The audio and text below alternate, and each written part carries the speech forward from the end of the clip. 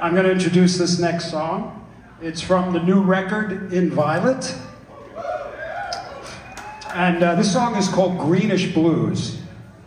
Now, well, first I wanted to thank you because it seems that Inviolate, at 62, I'm having a record that's being received by both the press and the fans better than anything since Passion of Warfare. So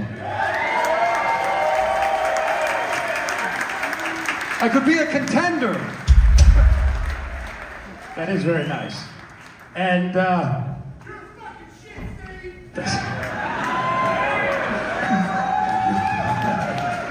so yes, this is Greenish Blues, and you know when you release a record, you talk to the press because you gotta let people know you got a record out, you're going on tour, and they ask about the songs sometimes.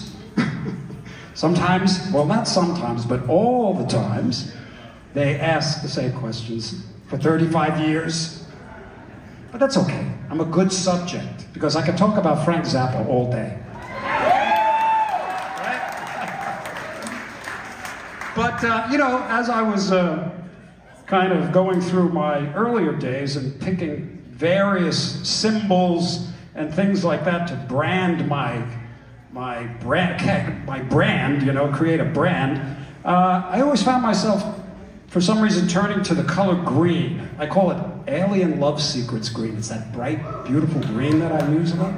Plus it reminds me of nature and all that stuff. So they ask, well, what is Greenish Blues about? Because is it a tribute to the great Peter Green? Yeah? You know, Peter Green, fantastic, authentic blues player. I mean, he was the founder of Fleetwood Mac. You know, outstanding player.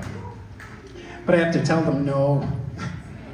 It's just because I branded myself with the color green. So if you're going to hear any kind of blues coming out of me, it's going to be Greenish Blues.